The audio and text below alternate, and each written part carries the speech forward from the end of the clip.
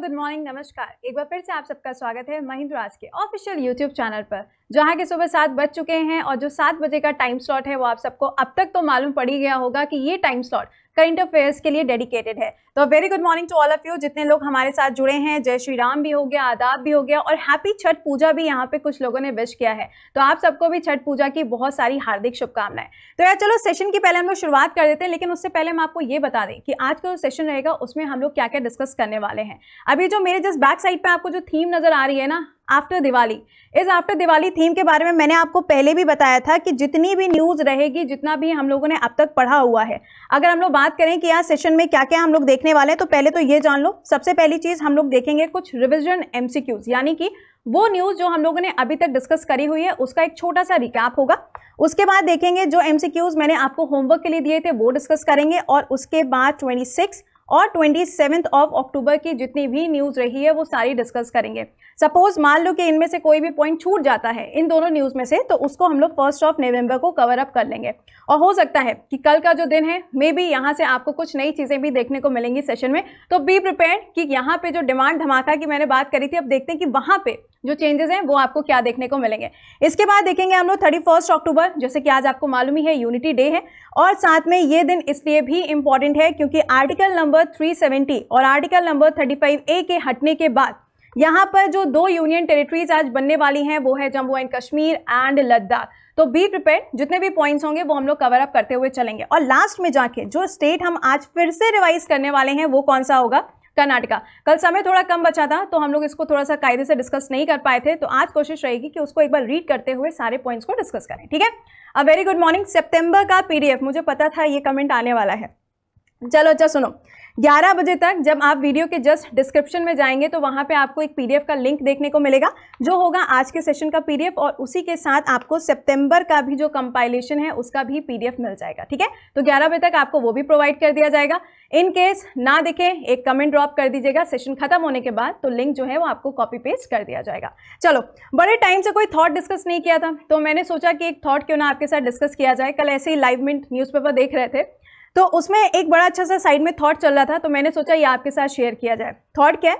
It is better to fail in the originality then to succeed in imitations. कुछ समझ आया? देखो यहाँ पे थॉट ये कह रहा है कि अपनी खुद की ओरिजिनलिटी को फॉलो करते हुए अगर आपको फेलियर भी मिलता है, अगर आपको सक्सेस नहीं मिलती, अगर आपको फेलियर भी मिलता है, तो वो जो फेलियर होगा वो बहुत ही अच्छा होगा। किसकी जगह पर? अगर आप किसी दूसरे के बनाए हुए पाथ पे, अगर किसी दूसरे के बनाए हुए रास्ते पे चलते हुए अगर आपको सक्सेस मिलती है तो उस सक्सेस का वो मजा नहीं होता जो आप खुद में बने हुए रहने के बाद अपनी सफलता को हासिल करते हो। तो बी योरसेल्फ, अपने आप के अंदर जो भी क्रिएटिविटी है, जो भी इनोवेशंस हैं, अपने आप से निकाल के लाइए सारी क्रिएटिविटी, सारे इनोवेशन। उसके बाद जो आपको सक्सेस मिलेगी उसका मजा ही कुछ और होता है। तो भाई इसी थॉट के साथ हम लोग शुरुआत करते हैं सेशन की। सबसे पहले रिवीजन एमसीक्यू देखते हुए चलते हैं, तो फटाफट से यहाँ पे सवाल देखते जाओ, चीजों को रिवाइज करते जाओ। सबसे पहला सवाल ये है, भारत का अगला मुख्य न्यायाधीश कौन होगा, यानी कि who will be the next CGI of India? Answer क्या हो जाएगा? यहाँ पे आंसर हो जाएगा शरद अरविंद बोबडे। अब मैंने देखो कितनी बार ये चीज आपको बताई है कि ये जो यहाँ पे सीजीआई अपॉइंट किए जाएंगे, कौन से नंबर के सीजीआई होंगे? तो 47 नंबर के सीजीआई बनेंगे। और किसको रिप्लेस करेंगे? तो रंजन गोगोई जी को रिप्लेस करेंगे, जो कि 46 सीजीआई के रूप में काम कर चुके हैं। अब देखो दूसरा पॉइंट, यहाँ से आपको ये भी ध्यान रखना है कि जो सुप्रीम कोर्ट है वो कौन से आर्टिकल में दिया है। 1000 बार ये आर्टिकल बता चुके हैं, इसके बाद भी अगर गलत करो तो यार वो फिर आपका फॉल्ट है, ठीक है। तो यहाँ पे ध्यान रखना कि आर्टिकल नंबर 124 जो है ये बात करता है सुप्रीम कोर्ट ऑफ इंडिया के बारे में, और जो अपॉइंटमेंट दिया गया है वो मेंशन किया गया है आर्टिकल नंबर 126 के अंदर।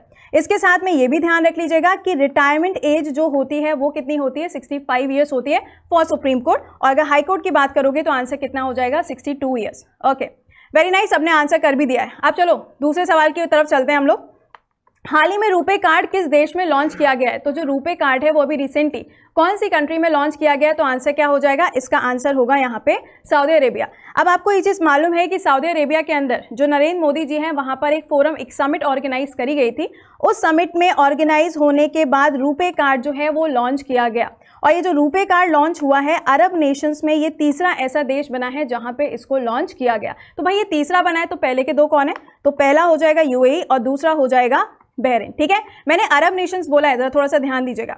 अब देखो, अगर आपसे मान लो पूछ लिया जाता है कि सऊदी अरेबिया जो है ये आपको कहाँ पर देखने को मिलेगा, लोकेशन अगर पूछी जाती है तो बी प्रिपेयर्ड, ये आपको मिडिल ईस्ट एशिया में देखने को मिलेगा। जरा फटाफट से कमेंट सेक्शन में मेंशन करना इसकी कैपिटल और करेंसी, कम से कम 5-6 बार तो हम बता चुके हैं। जल्दी से कैपिटल और करेंसी मुझे कमेंट सेक्शन में मेंशन करो, फटाफट से बताओ। चलो अगला देख लेते हैं। यहाँ पे वीरेंद्र सिंह यादव जो हैं वो किस देश के लिए भारत की तरफ से राजदूत के रूप में नियुक्त किए जाएंगे, तो आंसर क्या हो जाएगा, इराक इसका आंसर होगा। अब देखो दोनों ही जो नेशंस नजर आ रहे हैं, सऊदी अरेबिया हो गया, इराक हो गया, यूएई हो गया और बहरीन, ये सारे के सारे जो कंट्रीज हैं ये आपको मिडिल ईस्ट एशिया में ही देखने को मिलेंगे। अगर मान लो इराक में पूछ लिया जाता है कि भाई इसकी कैपिटल क्या है, तो बगदाद इसकी कैपिटल हो जाएगी। फाइन, ओके, बिल्कुल करेक्ट है। यहाँ पे रियाद और रियाल जो है वो यहाँ पे इसकी कैपिटल करेंसी है किसकी, सऊदी अरेबिया की। वेरी नाइस है, तुम लोग को सब आने लगा अब तो। चलो आगे बढ़ते हैं भाई अगले सवाल की तरफ। Cheng long is related to which sports, यानी कि चेंग लॉन्ग जो है वो किस खेल से संबंधित है, तो आंसर क्या हो जाएगा, बैडमिंटन। अब देखो मैंने आपको बताया था कि फ्रेंच बैडमिंटन चैंपियनशिप जो चल रही है उसके अंदर जो मेंस का खिताब जीता है वो किसने जीता है, चेंग लॉन्ग ने जीता है। और ये कौन सी कंट्री से बिलोंग करते हैं, तो आंसर क्या हो जाएगा, चाइना से ये बिलोंग करते हैं। ठीक है, चलो आगे देखो, भारत के सीवीसी के प्रमुख कौन है, यानी कि who is the head of CVC. अब मान लो पूछ लिया गया भाई सीवीसी का फुल फॉर्म क्या है, तो सेंट्रल विजिलेंस कमीशन। हेड कौन है, शरद कुमार जी है। अब एक पॉइंट आपसे ये पूछा जा सकता है कि भाई ये जो टर्म है सीवीसी, ये कौन से आर्टिकल में मेंशन है, तो बी प्रिपेयर्ड ये किसी भी आर्टिकल के अंदर दिया गया नहीं है। यानी कि ये कोई भी पार्लियामेंट, आप ऐसे ही समझ सकते हो कि कोई भी कॉन्स्टिट्यूशनल बॉडी नहीं है, ये एक स्टैच्यूटरी बॉडी है। ठीक है, पॉइंट समझ आ गया। तो अब आपको क्या ध्यान रखना है, यहाँ पे सीवीसी का फुल फॉर्म क्या है, हेड कौन है, रीजन क्या है, 28 अक्टूबर से लेके 2 नवंबर तक का जो पूरा वीक सेलिब्रेट किया जाएगा उसको विजिलेंस वीक के रूप में मनाया जाता है, इसलिए ये सवाल मैंने आपके लिए बनाया। ठीक है, चलो बैडमिंटन सबके आंसर्स आ गए, वेरी नाइस। करंट अफेयर्स का कोई पेड कोर्स अवेलेबल है क्या सर, अभी तो ऐसा कुछ नहीं है, बट जैसे ही ऐसा कुछ होगा डेफिनेटली आपको बताया जाएगा। चलो अच्छा, अब देखो यहाँ पे कल जो मैंने आपको सवाल दिए थे होमवर्क पे वो डिस्कस कर लेते हैं। कल मेरा पहला सवाल था, who is the first women PM of Belgium, यानी कि बेल्जियम की प्रथम महिला पीएम के रूप में किसको नियुक्त किया गया है, आंसर क्या हो जाएगा, सोफी विलियम्स को यहाँ पे अपॉइंट किया गया है। अब पॉइंट देखो क्या है, बेल्जियम लिखा है ना, तो बेल्जियम में आपको 2 हेडक्वार्टर्स देखने को मिलते हैं। सबसे पहला यूरोपियन यूनियन की अगर हम बात करेंगे तो ब्रुसेल्स, बेल्जियम के अंदर आपको यहाँ पे देखने को मिलेगा किसका, यूरोपियन यूनियन का हेडक्वार्टर। जिसकी अगर हम बात कर लें तो यहाँ पे ब्रेक्सिट का जो मुद्दा है वो गरमाया हुआ है, क्योंकि ब्रिटेन चाहता है कि वो यूरोपियन यूनियन से बाहर हो जाए। अब यहाँ पे ये जो पॉइंट था जो आपको ध्यान आ रहा होगा बोरिस जॉनसन के बारे में, जिनके बारे में मैंने कई बार आपको बताया है, जो कि पीएम है ब्रिटेन के। अभी कुछ टाइम पहले इन्होंने पार्लियामेंट के अंदर इस पॉइंट को रखा, लेकिन अब ये बोला गया है कि जनवरी 2020 तक हो सकता है कि जो ब्रिटेन है वो यूरोपियन यूनियन से बाहर हो जाएगा। तो बी प्रिपेयर्ड, ब्रेक्सिट टर्म से क्या समझते हो, ऐसा सवाल आपसे पूछा जा सकता है, तो आपको ये चीज़ पता होनी चाहिए। दूसरी चीज़, यहीं पर अगर हम देखें ब्रुसेल्स के अंदर, तो वर्ल्ड स्टील एसोसिएशन का भी हेडक्वार्टर यहीं पर देखने को मिलेगा, और इसके जो हेड हैं सज्जन जिंदल जी, उनको भी हाल ही में नियुक्त किया गया है। तो 2 पॉइंट की जगह पे मैंने आपको 4 पॉइंट बताए हैं, या चीज़ों को रिवाइज करते रहा करो। अगर आपने रिवीजन नहीं किया तो कोई फायदा नहीं है मेरे कोई भी पॉइंट बताने का। ठीक है, चलो दूसरा सवाल मेरा ये था, who is appointed as the DG of bureau of India standards. अब भाई BIS क्या होता है, आपने देखा होगा जब भी आप कोई गोल्ड की चीज़ें खरीदते हो या कोई भी अगर प्रोडक्ट खरीदते हो तो उसके ऊपर एक हॉलमार्क होता है, देखा है, जो कि हमें बताता है कि कोई भी प्रोडक्ट ओरिजिनल है कि नहीं है। अब इसी के जो हेड हैं वो किसको अपॉइंट किया गया है, तो आंसर क्या हो जाएगा, प्रमोद कुमार तिवारी जी को नियुक्त किया गया है। ठीक है, चलो अगला मेरा सवाल था, आरंभ फाउंडेशन कोर्स जो है वो किस चीज़ से संबंधित है। अब देखो 31 अक्टूबर है, यानी कि हम आज का जो दिन है वो किस रूप में सेलिब्रेट करते हैं, यूनिटी डे, यानी कि वल्लभ भाई पटेल का जो बर्थडे है वो हम सेलिब्रेट करते हैं 31 अक्टूबर के दिन पे। अब ये जो प्रारंभ फाउंडेशन है इसमें क्या होगा, जितने भी IAS ऑफिसर सेलेक्ट किए गए हैं 2019 में, इन सब की जो ट्रेनिंग है वो चलेगी 6 दिन तक। कहाँ पर, इसी जगह पर, कहाँ, इसी जगह पर गुजरात के अंदर इनकी ट्रेनिंग ऑर्गेनाइज करी जाएगी। जो यहाँ पे इनको सिखाया जाएगा कि एडमिनिस्ट्रेशन अगर किया जाता है किसी भी जगह का तो वो और कैसे बेहतर बनाया जा सकता है। रीज़न भी, अगर हम पटेल जी की बात करते हैं तो ध्यान रखना कि 1949 के आसपास बहुत सारे सिविल रिफॉर्म्स किए गए थे पटेल जी के द्वारा। ठीक है, तो ये कुछ ऐसे पॉइंट्स होते हैं जो हिस्ट्री के पॉइंट से बहुत ज़्यादा इंपॉर्टेंट हो जाते हैं। और मैंने आपको बताया था GA के साथ अगर GS पढ़नी है तो बहुत ज़्यादा इंपॉर्टेंट है कि सुबह का 7 और शाम का जो 7 बजे का क्लास है उसको अटेंड करना मत भूलिएगा। ठीक है, चलो अच्छा आगे बढ़ते हैं भाई अगले पॉइंट की तरफ। बिल्कुल करेक्ट, आप लोगों ने यहाँ पे बता भी दिया है। पटेल जी का बर्थडे है, हैप्पी बर्थडे तो कहना बनता है ना।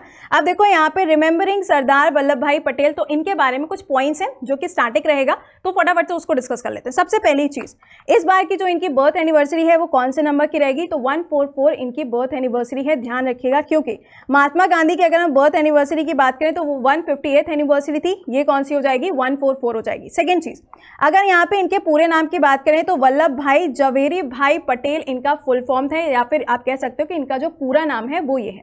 नेक्स्ट पॉइंट देखो, इनको आयरन मैन ऑफ इंडिया के नाम से भी जाना जाता है, ये तो बच्चे बच्चे को पता है, बचपन से पढ़ते आ रहे हैं, है ना। नेक्स्ट देखो, सरदार पटेल जी की अगर बात करें तो इनका जो जन्म है वो कहाँ हुआ, गुजरात में हुआ। कब हुआ, 31 अक्टूबर को हुआ। और इनकी जो डेथ है वो कब होती है, तो 1950 में, कहाँ पर, बॉम्बे में इनकी डेथ हुई। नेक्स्ट पॉइंट, राष्ट्रीय एकता दिवस मनाया जाता है 31 अक्टूबर, यानी कि यूनिटी डे जो है वो आज के दिन ही सेलिब्रेट किया जाता है। वेरी नाइस, सबने आंसर कर भी दिया है। अब देखो नेक्स्ट पॉइंट, पटेल जी जो हैं उन्होंने फर्स्ट डिप्टी पीएम के रूप में भी काम किया और इसके साथ में होम मिनिस्ट्री को भी संभाला है। ये दोनों पॉइंट बहुत ज़्यादा इंपॉर्टेंट है स्टैटिक के पॉइंट से। फॉर एग्जाम्पल, जैसे पॉलिटी में पूछ लेते हैं ना, BR अम्बेडकर जी के बारे में पूछ लेते हैं, जवाहरलाल नेहरू जी के बारे में पूछ लेते हैं, तो मोस्ट प्रॉब्ली इसके ऊपर भी सवाल आपसे पूछा जा सकता है। अगला पॉइंट, इन 1928, ये वाला जो पॉइंट है थोड़ा हिस्टोरिकल है, ध्यान दीजिएगा। ही successfully lead the Bardoli campaign. अगर आपसे पूछा जाता है कि जो बरदौली सत्याग्रह हुआ था उसको लीड किसने किया था, तो ध्यान रख लीजिएगा, वहां पर जो सबसे पहला नाम निकल के आता है वो पटेल जी का आता है। और बरदौली आंदोलन के समय उस टाइम पे जितनी भी महिलाओं ने उसमें भाग लिया था, उन्होंने सरदार की जो उपाधि है, जो टाइटल है, वो यहाँ पे पटेल जी को दिया था। तो सवाल क्या पूछा जाता है कि सरदार जी की ये जो उपाधि है, ये जो टाइटल है, ये किसके द्वारा दिया गया था, तो आंसर क्या हो जाएगा, इसका आंसर ही हो जाएगा बरदौली सत्याग्रह के समय पर ये मिला।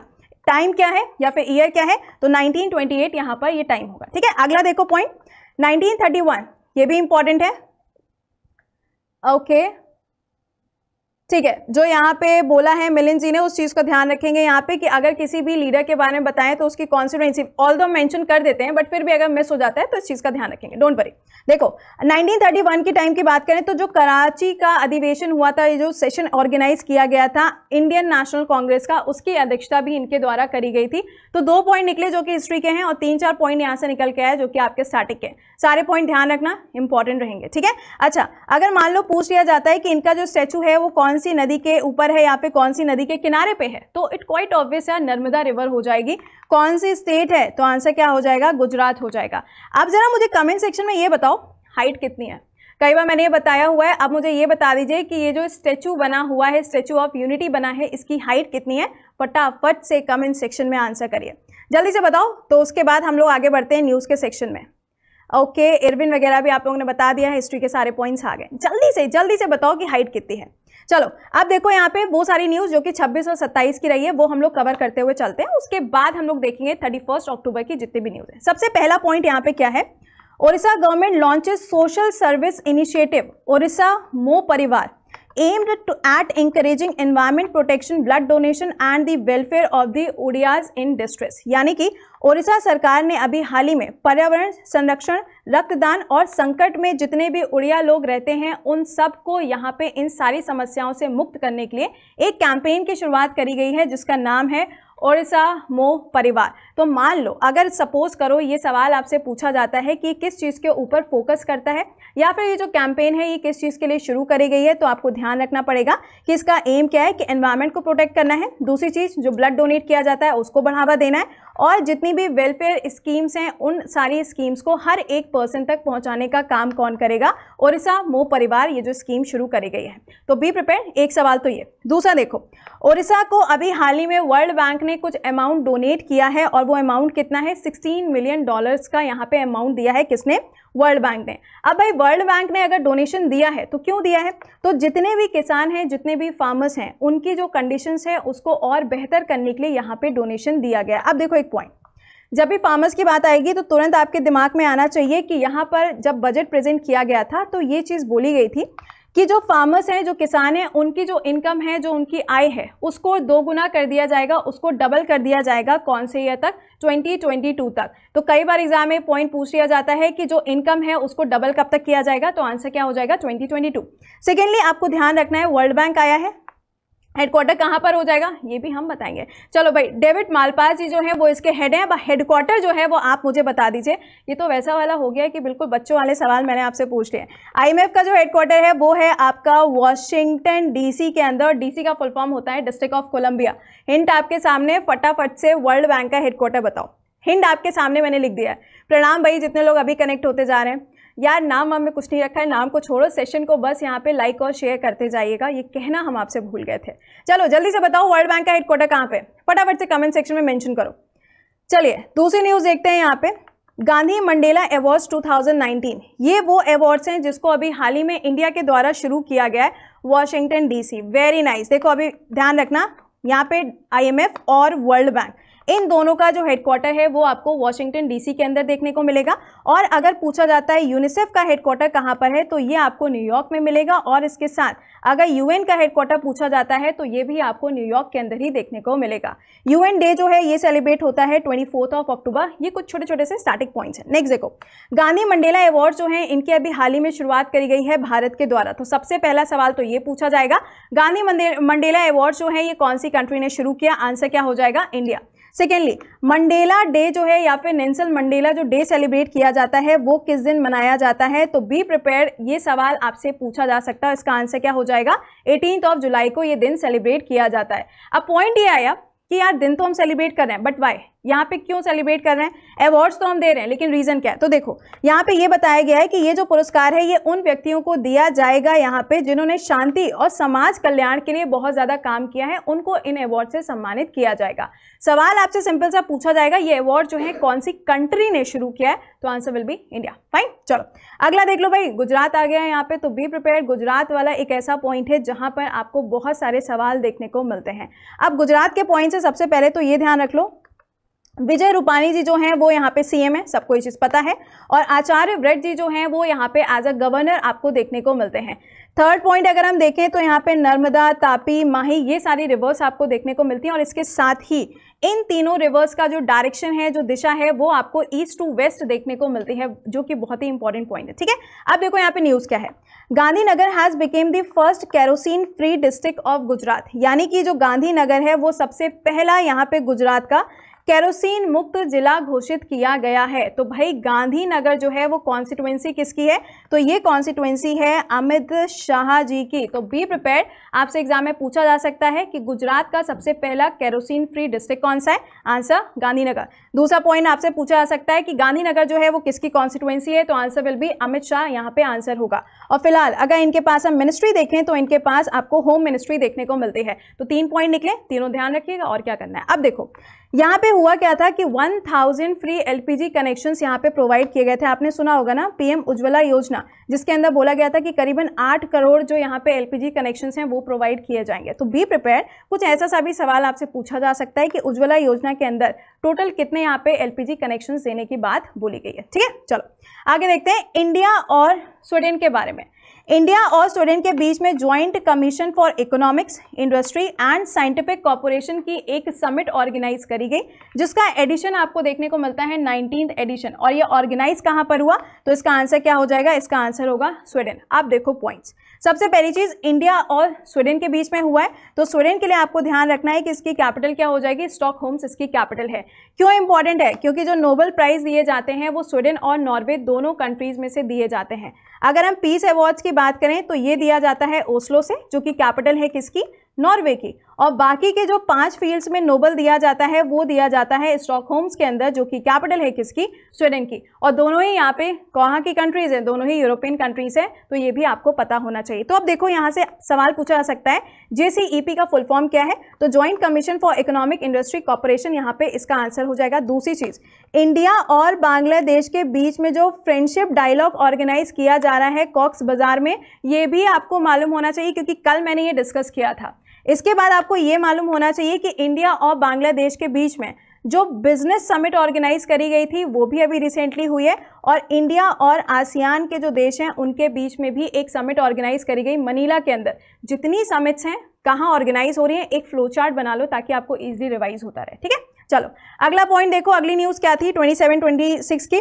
Abhijit Banerjee has been given the life time membership to Mohan बगान एथलेटिक क्लब, यानी कि अभिजीत बैनर्जी को मोहन बगान एथलेटिक क्लब की आजीवन सदस्यता दे दी गई है। तो भाई ये हैं कौन? बच्चों वाला सवाल है, मुझे मालूम है।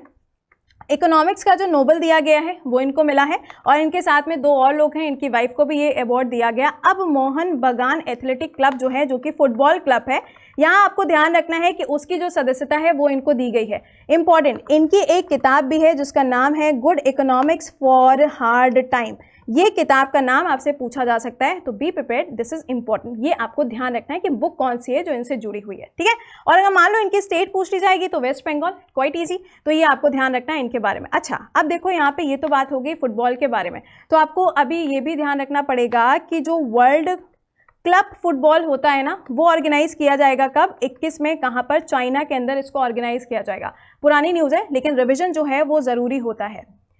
ओके, कोलकाता वगैरह आप लोगों ने बता ही दिया है, वेरी नाइस। चलो अच्छा आगे बढ़ते हैं, कुछ अवार्ड्स भी दिए गए हैं उनके बारे में बात करते हैं। जसप्रीत बुमराह और यहाँ पे बेट्स विमेन स्मृति मंधाना को अभी हाल ही में अवार्ड से सम्मानित किया गया है। अब वो अवार्ड कौन सा है? तो Wisden India cricket of the year award से सम्मानित किया गया है। इंपॉर्टेंट पॉइंट है, आपको ये चीज़ें ध्यान रखनी पड़ती है कि अवार्ड जो है वो किसको किसको मिले। और आईसीसी की अगर बात करोगे ना, टेस्ट रैंकिंग की, तो जो विराट कोहली हैं वो आपको 2nd नंबर पे देखने को मिलते हैं, जो कि बहुत जल्दी हो सकता है स्मिथ को भी पीछे छोड़ देंगे, तो ये भी आपको पता होना चाहिए। ठीक है, चलो अगला देख लो भाई, यहाँ पर एक और न्यूज़ है। Belgian Paralympian marquee वोरवोट has died at the age of 40 after ending her life through euthanasia. अब आप सोच रहे होंगे ये इसका क्या मतलब है, तो देखो अभी हाल ही में बेल्जियम की जो प्लेयर हैं जिनका नाम है यहाँ पे मैरिया वेरवोट, इन्होंने हाल ही में अपनी जो डेथ है उसको बुलावा दिया है, हम ऐसे कह सकते हैं, क्योंकि इन्होंने जो अपनी लाइफ है वो खुद से ख़त्म करी है। किसके थ्रू? यहाँ पे यूथेनेशिया के थ्रू अपनी लाइफ को एंड किया है। और यूथेनेशिया को हम क्या कहते हैं? इच्छा मृत्यु के नाम से जाना जाता है। अब देखो बहुत सारी ऐसी कंट्रीज़ हैं जहाँ पे इसको इलीगल माना जाता है, बहुत सारी ऐसी हैं जहाँ पे इसको लीगल भी माना जाता है। और इंडिया ने अभी 2018 के आसपास ही शायद कोई एक बिल लेकर आए थे जिसमें बोला गया था यूथेनेशिया जो है वो पैसिव और एक्टिव दोनों फॉर्म में हमको देखने को मिलती है, और यहाँ पे इन दोनों को यहाँ इंडिया के अंदर इसको लीगल भी कर दिया गया है। जिसमें क्या होता है, इंसान जो होता है वो कह देता है कि अब मुझे जीना नहीं है, जो भी ट्रीटमेंट मुझे दिया जा रहा है, क्योंकि कई बार ऐसा होता है ना, बीमारी जो है वो इतनी ज़्यादा बढ़ जाती है कि इंसान की जो लाइफ है वो बहुत ज़्यादा स्ट्रगलिंग हो जाती है। तो उस टाइम पर अगर कोई भी इच्छा मृत्यु की डिमांड करता है तो वो उसको दिया जा सकता है अब इंडिया के अंदर भी, लेकिन ध्यान रखना उसकी भी कुछ कंडीशंस हैं। ठीक है, नेक्स्ट देख लो, अगर पूछा जाता है ये कौन से खेल से संबंधित है, तो आंसर क्या हो जाएगा? व्हील चेयर रेस से इनका नाम जो है वो जुड़ा हुआ है। कौन सी कंट्री की है? तो ऑब्वियस सी बात है बेल्जियन है, तो इट्स क्वाइट ईजी कि आपको ये चीज़ पता होगी। चलो अब देखो, एक एमसीक्यू मैंने इसके ऊपर बनाया है, न्यूज़ के ऊपर, मैंने सोचा एमसीक्यू के फॉर्म में चलेगा तो अच्छा लगेगा। अब देखो, what is the rank of India in the global health security index, यानी कि ग्लोबल हेल्थ सिक्योरिटी इंडेक्स जो जारी किया गया उसमें भारत का स्थान क्या रहा है, इंडिया की रैंकिंग क्या रही है? इंडिया की रैंकिंग रही है 57, 86 लिखा हुआ है ना। तो हेलीज पासपोर्ट इंडेक्स जो है उसमें इंडिया की रैंकिंग कितनी रही? 86 रही। हंगर इंडेक्स में इंडिया की रैंकिंग कितनी है? 102 है। और ये आपको रैंकिंग भी देखने को मिलती है कॉम्पिटिटिव इंडेक्स के अंदर। आप देखो यहाँ पे कुछ पॉइंट्स। सबसे पहला पॉइंट, इंडिया की रैंकिंग कितनी रही? 57। टॉप पे कौन रहा? यूएसए रहा। और ये जो रैंकिंग जारी करी जाती है इसको जारी कौन करता है? तो इकोनॉमिस्ट इंटेलिजेंस यूनिट जो है वो इसको जारी करती है, जो कि बहुत ज़्यादा इंपॉर्टेंट है। यूथेनेशिया वगैरह आपने बता दिया है, ओके वेरी नाइस, सबने यहाँ पे आंसर भी इसको कर दिया है। मैम मुझे यूथेनेशिया की मैंने भी बोला कुछ कंडीशंस है, और यहाँ पे ये भी बता दें कि सुसाइड करना जो है वो अभी भी इलीगली है इंडिया के अंदर, तो थोड़ी दोनों चीज़ों को ना अलग अलग यहाँ पे कंपेयर करिएगा। अब देख लो यहाँ पे मैंने जो रैंकिंग है इंडिया की वो मेंशन कर दी है। ईज ऑफ डूइंग बिजनेस की जो अभी रैंकिंग आई है वर्ल्ड बैंक ने जो जारी की है उसमें इंडिया की रैंक 63 है। नंबर 1 पे कौन रहा? न्यूजीलैंड रहा। नेक्स्ट, ग्लोबल हंगर इंडेक्स जो है इसको जारी करता है इंटरनेशनल फूड पॉलिसी, जिसका हेडक्वार्टर हमको रोम के अंदर देखने को मिलेगा। उसके अंदर इंडिया की जो रैंकिंग है वो रही 102। देन ग्लोबल कॉम्पिटिटिव इंडेक्स जो कि जारी किया जाता है वर्ल्ड इकोनॉमिक फोरम के द्वारा, इसमें इंडिया की रैंकिंग कितनी है? 68। और नंबर 1 पे कौन रहा? सिंगापुर देखने को मिलता है।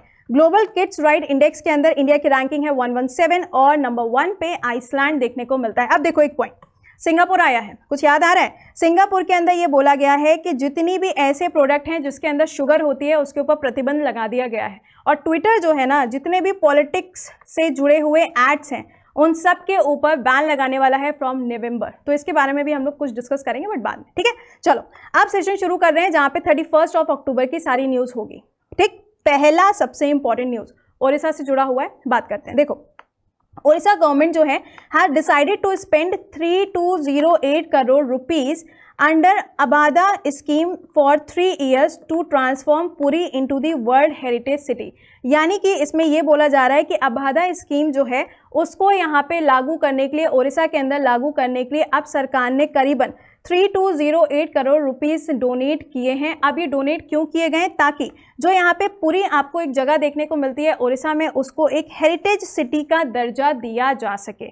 अब भाई इसकी ज़रूरत क्या है? What's the need? अब देखो आपको ध्यान क्या रखना है। सबसे पहले अबादा का यहाँ पे फुल फॉर्म क्या है? तो augmentation of the basic amenities and development of the heritage and architecture. यानी कि ये हुआ कि ओडिशा के अंदर जितने भी लोग रहते हैं उन सारे व्यक्तियों तक, उन सारे पर्सन तक जितनी भी बेसिक ज़रूरतें हैं, जिसको हम बोलते हैं यहाँ पे रोटी कपड़ा और मकान, सीधे शब्दों में वो सारी ज़रूरतें हर एक पर्सन तक पहुंचाई जाए। दूसरी चीज़, यहाँ पे जो डेवलपमेंट किया जाता है या जो इंडस्ट्रीज़ हैं उन सबको और भी कैसे इको फ्रेंडली बनाया जा सकता है, और इसके साथ में जितना भी आर्किटेक्चर फील्ड है यहाँ ओडिशा के अंदर उसको और ज़्यादा बेटर कैसे कर सकते हैं।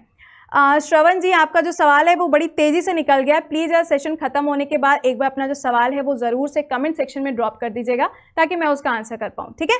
अब देखो यहाँ पे आपको ध्यान क्या रखना है कि ये जो अबादा स्कीम है ये स्टार्ट किसने करी? ओडिशा ने स्टार्ट करी है। काहे के लिए स्टार्ट करी है? तो पुरी को यहाँ पे ट्रांसफॉर्म करने के लिए कि एक वो हेरिटेज सिटी का दर्जा उसे मिल सके।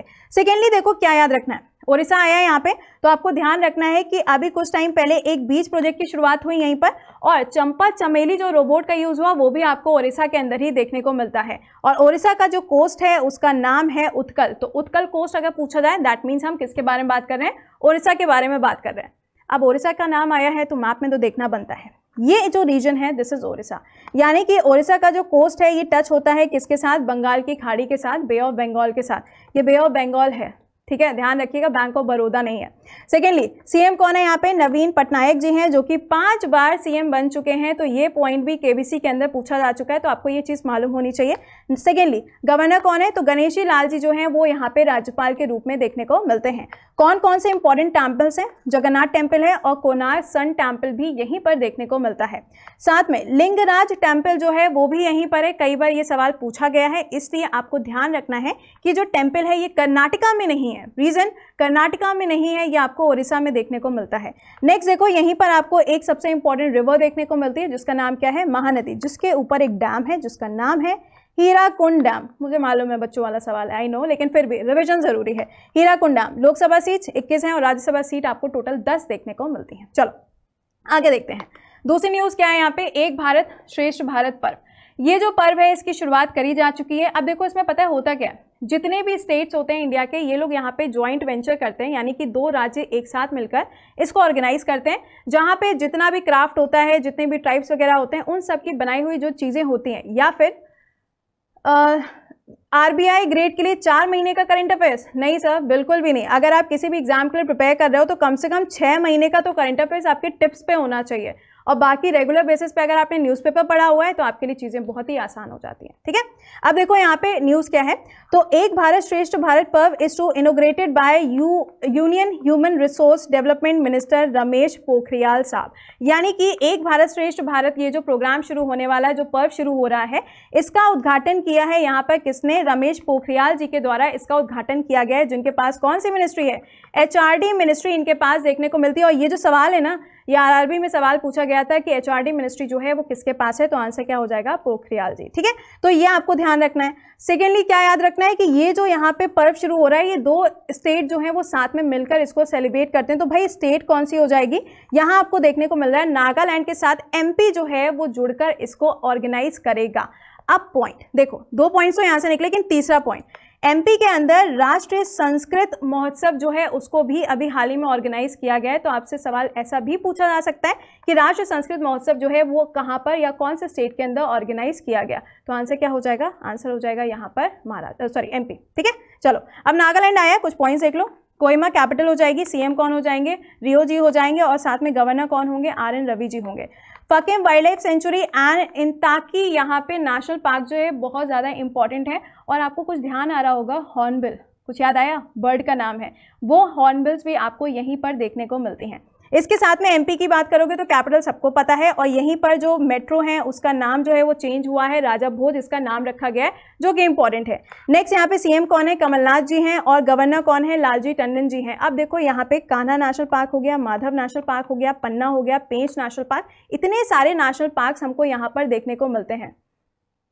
दिसंबर में एग्जाम है तो कब तक का करंट अफेयर्स करना चाहिए? तो सर कम से कम 6 महीने का तो टिप्स पे हो, और इसके साथ में आप ऐसे समझ लो कि अप्रैल से आप शुरुआत कर दो, अप्रैल से लेकर नवंबर तक का या फिर दिसंबर के मिड तक का जितना भी करंट है वहां तक आपको अपडेशंस होने चाहिए। बहुत ज्यादा इंपॉर्टेंट है, क्योंकि पता है आजकल पता ही नहीं चलता यार, 2 दिन पहले का करंट अफेयर्स पूछ लेते हैं, तो इसलिए आपको मालूम होना चाहिए कि अपडेटेड फॉर्म जो है करंट अफेयर्स का बहुत ज्यादा जरूरी है। ठीक है, अगला देखो, Nirmala Sitharaman releases special coin of Paramhans Yogananda, यानी कि जो हमारे यहाँ पे फाइनेंस मिनिस्टर हैं, कौन? निर्मला सीतारमण जी, इन्होंने अभी हाल ही में एक सिक्का जारी किया है, किसकी बर्थ यहाँ पे एनिवर्सरी पे? परमहंस योगानंद जी की बर्थ एनिवर्सरी पे। कौन से नंबर की बर्थ एनिवर्सरी है इनकी? 125th बर्थ एनिवर्सरी सेलिब्रेट करी जा रही है। अब आप सोच रहे होंगे ये है कौन? तो देखो इनका जो नाम है ना, ये जुड़ा हुआ है योगा से। ये एक बहुत बड़े सेंट थे जो कि योगा को बहुत ज़्यादा इन्होंने प्रमोट किया है, चाहे वो वेस्ट में हो चाहे वो इंडिया में हो। तो इनको एक टाइटल दिया गया है father of yoga in the waste. तो आपसे एग्जाम में सवाल ये नहीं पूछा जाएगा कि सिक्का जारी किया या स्टैंप जारी किया, सवाल आपसे पूछा जाएगा कि father of yoga in the waste के नाम से किसको जाना जाता है। आंसर क्या हो जाएगा? परमहंस योगानंद जी, यहाँ पर इसका आंसर हो जाएगा। ठीक है, चलो next, India's oldest exponent and the teacher of yoga, कुछ याद आया? ये जो नाम है मैंने आपको कल बताया था, लेकिन योगा वर्ड आया तो मैंने सोचा क्यों ना एक बार आपके साथ इसको रिवाइज कर लिया जाए। तो यहाँ पे वी नंदमाला जी जो हैं, जिनकी अभी हाल ही में तमिलनाडु में डेथ हुई है, और ये भी योगा की ही टीचर रही हैं, तो आपको दोनों नाम योगा से जुड़े हैं, दोनों ही नाम आपको मालूम होने चाहिए। 125th एनिवर्सरी सेलिब्रेट हुई, और ये इनकी जो डेथ हुई है कितने ईयर में हुई है? 99 ईयर्स की थी। ठीक है, चलो अच्छा, ओके, फादर ऑफ आप लोगों ने बता ही दिया। बिहार पुलिस का, यार जो यहाँ पे पुलिस वगैरह के बैचेस हैं वो आपको सवा 11 बजे से मिलते हैं। एक बार आप सेशन को अटेंड करिए तो आपको रियलाइज हो जाएगा कि वहाँ पे कितनी बेटर चीज़ें आपको देखने को मिलेंगी। ठीक है, चलो अगली न्यूज़ पे बढ़े भाई। स्पोर्ट्स की न्यूज़ है, फटाफट से देख लो। 2020 ICC under 19 cricket world cup जो है वो ऑर्गेनाइज किया जाएगा। कहाँ पर? साउथ अफ्रीका के अंदर इसको ऑर्गेनाइज किया जाएगा। कब से कब तक? 17 जनवरी से लेकर 9 फरवरी 2020 के बीच में इसको ऑर्गेनाइज किया जाएगा। लेकिन एक चीज़ और, मैंने अभी आपको बता दिया है कौन सा, एक पॉइंट फुटबॉल वाला बताया, लेकिन इसके साथ में ध्यान रखिएगा जो अंडर 19 वाला है जो कि विमेन का है, उसको भी ऑर्गेनाइज किया जाएगा बांग्लादेश के अंदर, जो कि पहली बार ऑर्गेनाइज किया जाएगा। तो ये कुछ ऐसे पॉइंट्स हैं जो मैंने आपको कई बार बताए हैं। आपको क्या करना है? चीज़ों को रिवाइज करते हुए चलना है, सिर्फ ज़्यादा कुछ मेहनत नहीं करनी है। अगर आपने लिखा हुआ है सारे पॉइंट्स तो आप लोग ईजिली इसको कर सकते हैं। नहीं, हम लोग बाबा रामदेव के बारे में कोई बात नहीं करेंगे, नो कमेंट्स। ओके, चलो अच्छा भाई, जो लोग अभी जुड़ते जा रहे हैं वेरी गुड मॉर्निंग, या सेशन को लाइक और शेयर भी करते जाओ। अब मुझे बोलना पड़ेगा क्या यार। देखो अगली न्यूज़ जो है वो ट्राइस है। क्यों ट्राइस है? तो देखो वोडाफोन हो गया, एयरटेल हो गया, रिलायंस जियो हो गया, इन सब के जो स्पेक्ट्रम वगैरह होते हैं जब उनको बेचा जाता है तो बहुत ज़्यादा घोटाला देखने को मिलता है। अब यहाँ पे क्या हुआ है, एक कमिटी फॉर्म करी गई है, the committee led by cabinet secretary. कौन है कैबिनेट सेक्रेटरी? राजीव गौबा जी जो हैं, उनकी अध्यक्षता में एक कमेटी बनाई गई है जिसका काम ये होगा कि ट्राई के अंदर जो भी फंक्शनिंग करी जाती है, जो भी काम किया जाता है, उन सबको रेगुलेट करने का काम इनके द्वारा किया जाएगा। अब देखो 2 सवाल यहाँ से निकले। सबसे पहली चीज़, हेड कौन कर रहा है? तो राजीव गौबा जी करेंगे। राजीव गौबा जी हैं कौन? तो कैबिनेट सेक्रेटरी के रूप में ये काम करते हैं। तीसरा जो पॉइंट है वो आप मुझे बताएंगे कमेंट सेक्शन में। ट्राई का full form telecom regulatory authority of India, इसके हेड कौन है? फटाफट से कमेंट सेक्शन बताओ। 2 दिन लगातार मैंने ये नाम बताया था, अब आप मुझे बताएंगे कि इनके हेड कौन है। फटाफट से यहाँ पे बताओ यार। एनटीपीसी के लिए भी 1 साल का तो मान के चलो, और जितने अवार्ड्स वगैरह हैं वो तो बिल्कुल आपके टिप्स पे होने चाहिए। ठीक है, चलो अब देखो आगे बढ़ते हैं भाई।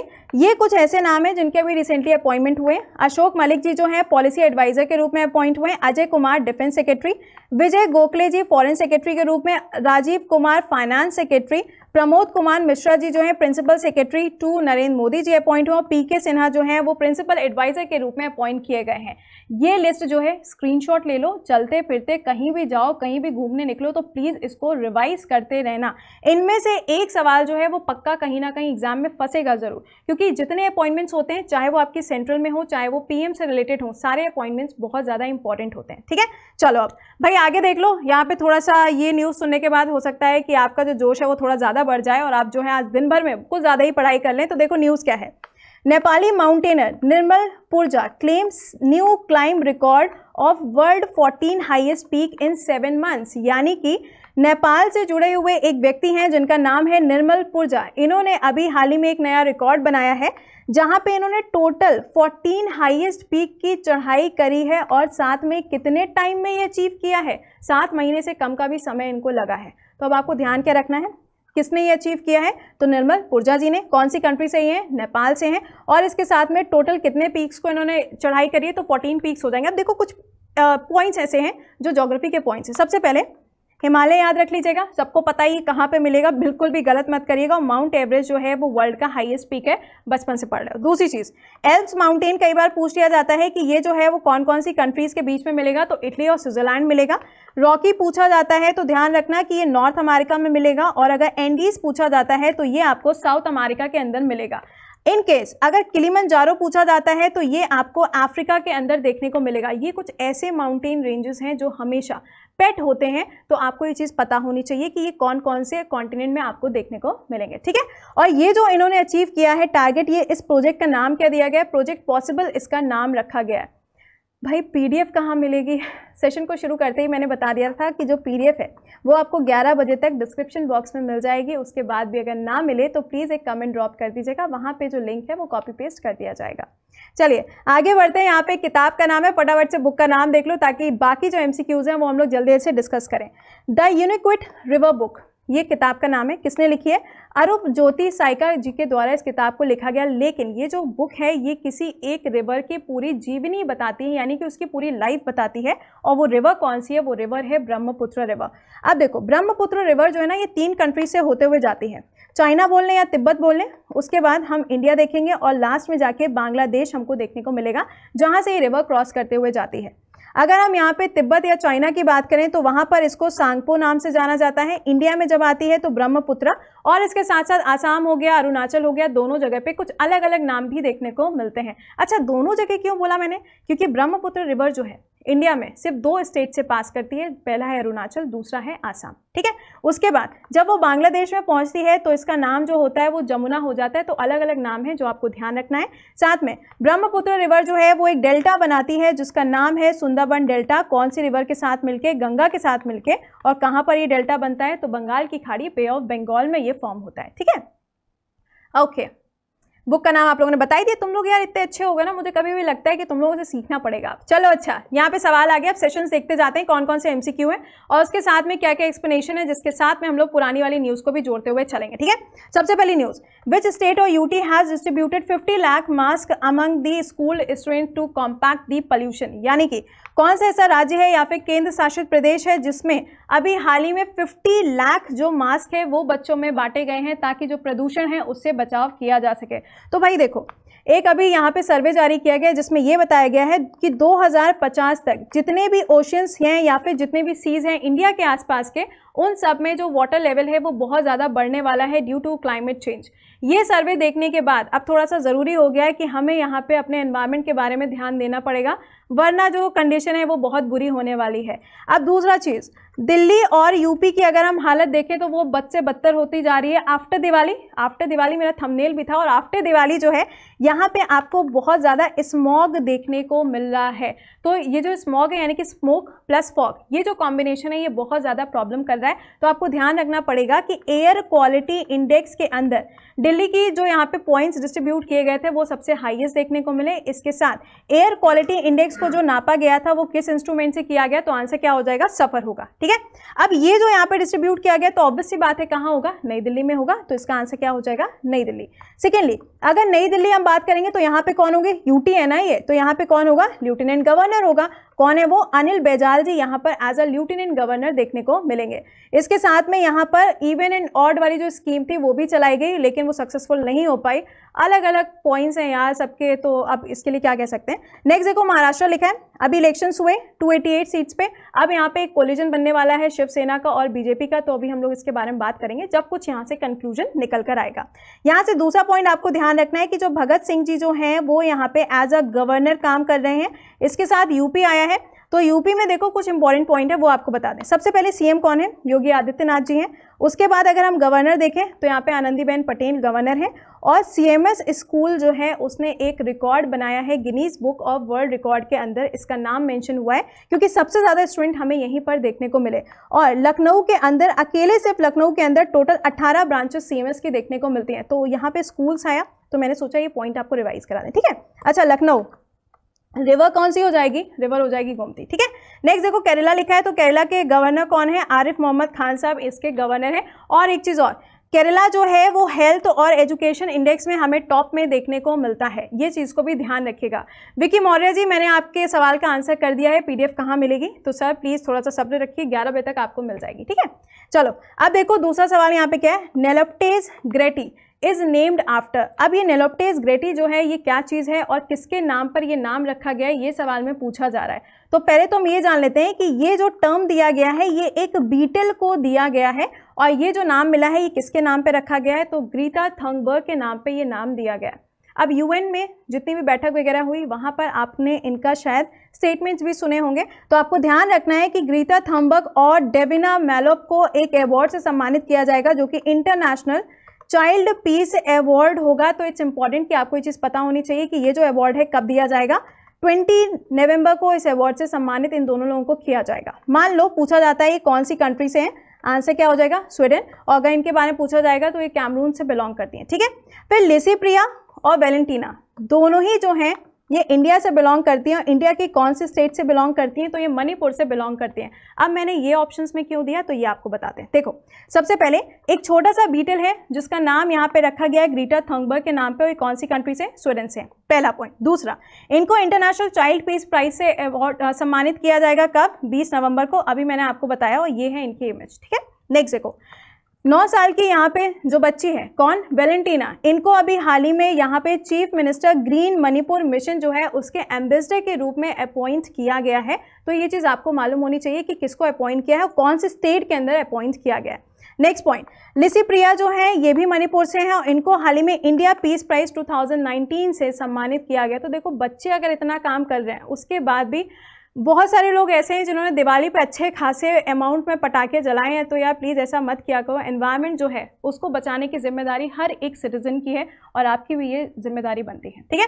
चलो अगला सवाल देखें, which country will know long require visa from China and Indian citizens. यानी कि कौन सा ऐसा देश है जो अब वीज़ा जो है वो अप्लाई नहीं करेगा चाइना और इंडिया के सिटीजन्स के ऊपर, लेकिन कंडीशन अप्लाइड। कंडीशन क्या है? अगर कोई भी पर्सन बिजनेस के लिए आता है या फिर किसी भी तरीके से वो टूरिज्म को बढ़ावा देता है, पर्यटक को बढ़ावा देने के लिए अगर आया हुआ है उस कंट्री के अंदर, तभी इन दोनों कंट्रीज की तरफ से कोई भी वीज़ा डिमांड नहीं किया जाएगा। अब वो कंट्री कौन सी है? वो कंट्री है ब्राज़ील। अब देखो अर्जेंटीना, ब्यूनस आयर्स, ब्राज़ील की बात करोगे ब्राज़ीलिया हो जाएगा, चिली की देखोगे सेंटियागो हो जाएगी, और बोलिविया की देखोगे तो सुक्रे यहाँ पे इसकी कैपिटल है। चारों की कैपिटल बता दी। अब देखो इन सबसे रिलेटेड न्यूज़ क्या थी जो मैंने अभी तक आपको बताई थी। वेरी नाइस, तुम लोगों ने आंसर कर ही दिया है। अब देखो यहाँ पे पॉइंट्स क्या है। ओके फाइन, बोलिविया आप लोगों ने बताया। जी हाँ, क्लास का जो टाइम है वो हर दिन होता है सुबह 7 बजे, और जो सैटरडे का दिन होता है उस दिन एमसीक्यू का सेशन रहता है। अब देखो यहाँ पे बोलिविया जो है इसकी कैपिटल और करेंसी मैंने अभी आपको बताई। अब देखो ब्राज़ील के जो प्रेसिडेंट हैं वो कौन है? तो आपको ध्यान रखना है जेयर बोल्सोनारो जो है वो यहाँ पे प्रेसिडेंट है। इंपॉर्टेंट क्यों है? क्योंकि अमेजोन के जो जंगल हैं वहाँ पे बहुत ज़्यादा आग लगी थी जिसके चलते इनका जो नाम है वो न्यूज़ में आया था। सेकेंडली देखो ईवो मोरेल्स जो हैं इनको हाल ही में दोबारा से प्रेसिडेंट के रूप में अपॉइंट किया गया है। कहाँ पे? बोलिविया के प्रेसिडेंट के रूप में इनको दोबारा से अपॉइंट किया गया है। इनका नाम ध्यान रखिएगा। तीसरा देखो एल्बर्टो फर्नांडिस, इनको अभी हाल ही में राष्ट्रपति के रूप में नियुक्त किया गया है। कहाँ पर? अर्जेंटीना के अंदर। ये वो पॉइंट्स हैं जो मैंने आपको अभी तक बताए हैं, सिर्फ मैं आपको ये रिवाइज करा रही हूँ, ठीक है। नेक्स्ट देख लो, फिलिप न्योसी जो हैं इनको अभी हाल ही में राष्ट्रपति के रूप में नियुक्त किया गया है। कहाँ पे? मोजाम्बिक के, ठीक है। अब ये तो वो हो गए भैया ये जो आपको मिलेंगे साउथ अमेरिका में, लेकिन मोजाम्बिक जो है ना ये आपको मिलेगा अफ्रीका के कॉन्टिनेंट में, तो दोनों में कंफ्यूजन नहीं होना चाहिए। अगला सवाल, इन विच स्टेट बेस्टो वरस फेस्टिवल जो है ये कौन से राज्य में अभी हाल ही में मनाया गया है? अभी कल मैंने आपको बताया था तवांग फेस्टिवल अरुणाचल में। अब ये जो फेस्टिवल है ये कहाँ पर सेलिब्रेट हुआ है? तो इसका आंसर क्या हो जाएगा? इसका आंसर होगा गुजरात में ये मनाया गया। अब देखो अरुणाचल आया, कल मैंने बताया था यहाँ पे तवांग फेस्टिवल सेलिब्रेट हुआ और यहाँ पे ग्रेट हॉर्नबिल जो है वो इनकी स्टेट बर्ड है, जिसके ऊपर कई बार पेट सवाल पूछा गया। ठीक है, सेकेंडली देख लो यहीं पर हिम विजय नाम की जो एक्सरसाइज है वो भी यहीं पर देखने को मिली, वेरी इंपॉर्टेंट। और इसके साथ में जो शक्ति एक्सरसाइज है जो कि राजस्थान में ऑर्गेनाइज करी जा रही है इंडिया और फ्रांस के बीच में, इंपॉर्टेंट है। ठीक, अगला देख लो भाई नई दिल्ली और लद्दाख, इनके बारे में बता देते हैं।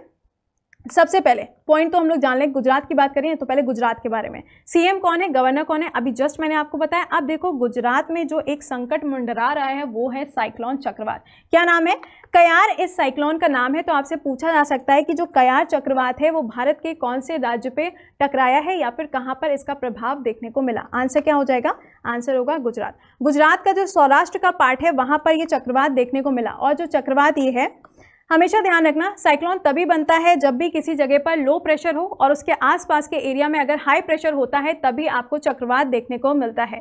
साइक्लोन को अलग अलग रीजन में अलग अलग नाम से हम जानते हैं। देखो जीए को हमेशा जब तक जीए से कनेक्ट नहीं करोगे तब तक लाइफ जो है ना आप लोगों की बिल्कुल वैसी वाली रहेगी, जैसे खालीपन जो होता है ना लाइफ में, बिल्कुल वैसा रहने वाला है। तो हमेशा दोनों सब्जेक्ट्स को साथ में लेके चलना। अब अगर साइक्लोन मैंने बोला है तो हरिकेन के नाम से जो नॉर्थ अमेरिका का रीजन है वहां पे जाना जाता है। टाइफून के नाम से पैसिफिक ओशियन प्रशांत महासागर के रीजन में जाना जाता है।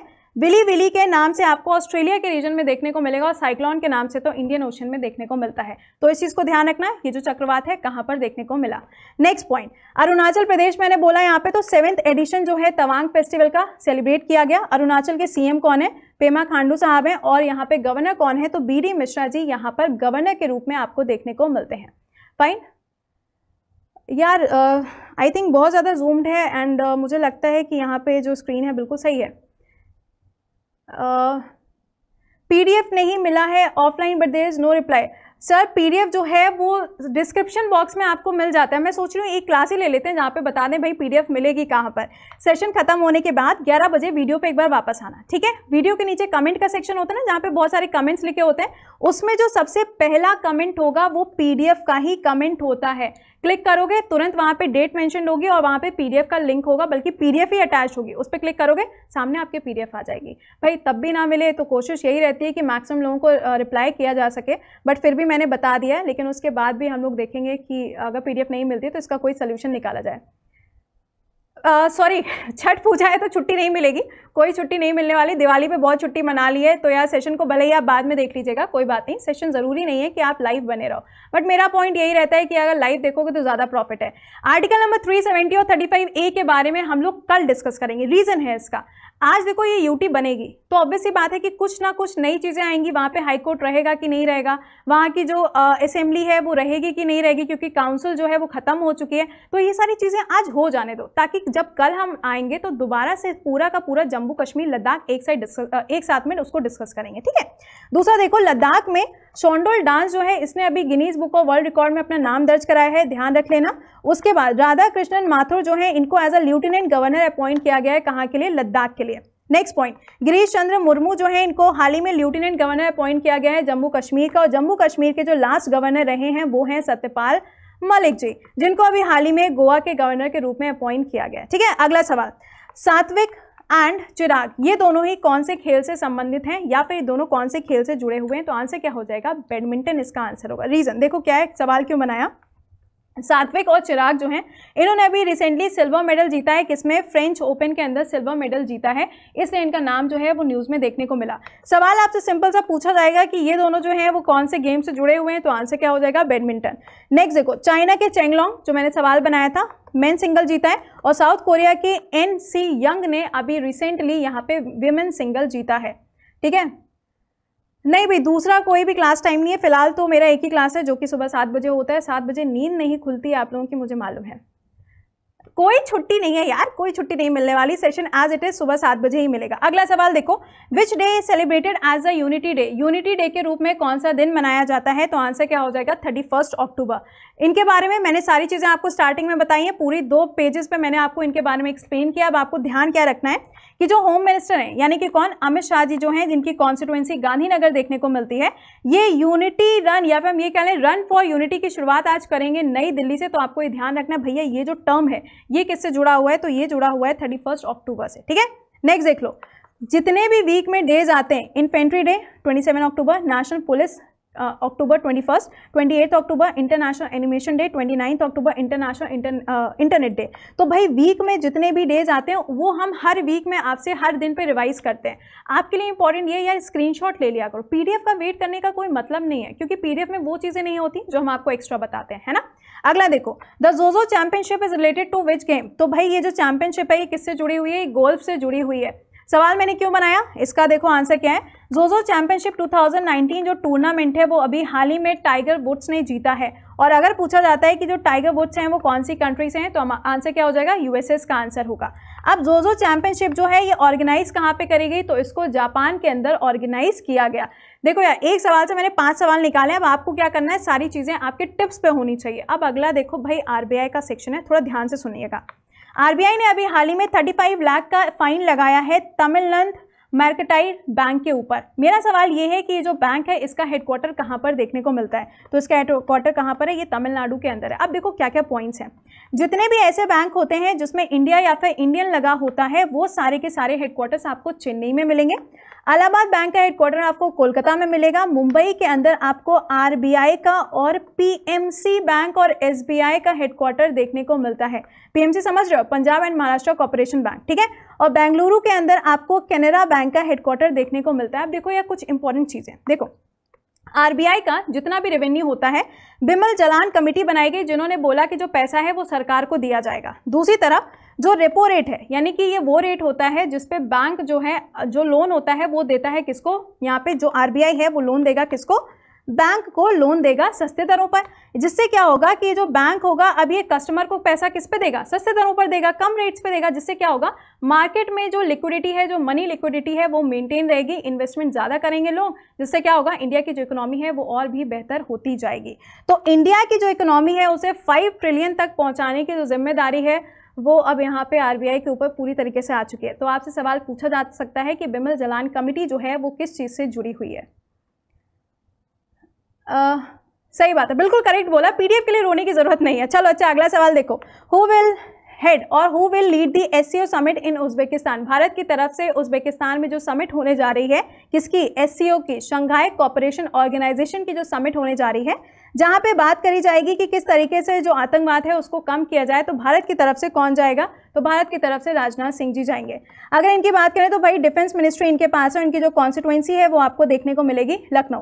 अमित शाह की बात करोगे तो यार ये होम मिनिस्ट्री इनके पास है और गांधीनगर इनकी कॉन्स्टिट्यूएंसी है। नरेंद्र मोदी जी पीएम है। और स्मृति ईरानी की बात करो तो ये women and child welfare ministry इनके पास है। और इसके साथ में आपको ये भी ध्यान रखना है कि टेक्सटाइल मिनिस्ट्री भी इनके पास है और अमेठी जो है वो इनकी कॉन्स्टिट्यूएंसी है।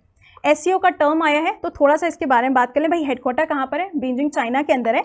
एससीओ के अंदर टोटल आपको 8 सदस्य देखने को मिलते हैं, जिसमें से जो 2 सदस्य हैं वो 2017 में जोड़े गए हैं। भाई ये 2 कौन से हैं, इंडिया और पाकिस्तान, इन दोनों को 2017 के अंदर जोड़ा गया है। सेकेंडली एरी अर्का एंटी टेरर, ये यहाँ पर सबसे पहली बार एक्सरसाइज ऑर्गेनाइज करी गई थी इन सभी देशों की। तो ये एक्सरसाइज का नाम ध्यान रखना। इसके साथ इंडिया और उज्बेकिस्तान के बीच में सबसे पहली जो एक्सरसाइज है वो अगले हफ्ते होगी, लेकिन इसका नाम क्या है, दसल 2019। एक्सरसाइज का नाम ध्यान रखना, बहुत ज़्यादा पूछा जाता है। अच्छा एक चीज़ और, रैट्स नाम की भी एक ऑर्गेनाइजेशन है जो कि एससीओ का ही पार्ट है। तो अगर पूछा आता है भाई रैट्स क्या है, तो ध्यान रख लेना एससीओ का पार्ट है। कमेंट सेक्शन में ज़रा मुझे इसका फुल फॉर्म बताइएगा। मैंने आधा तो बता ही दिया, आधा आप बताएंगे, ठीक है।